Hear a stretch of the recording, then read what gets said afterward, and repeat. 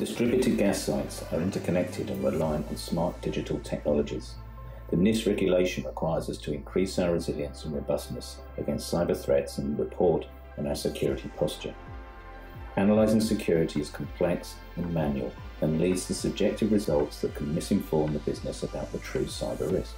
We aim to apply an automated big data analytics approach to quantify cyber posture.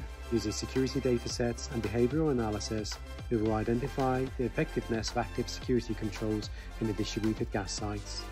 Our solution is a real-time looking glass into the world of cybersecurity, providing a factual measure of robustness with a click of a button. This project will provide SGM with the ability to assess which security controls are the best to adopt for our environment.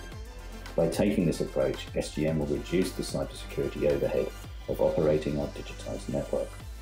Ultimately, it will deliver a robust and resilient energy system.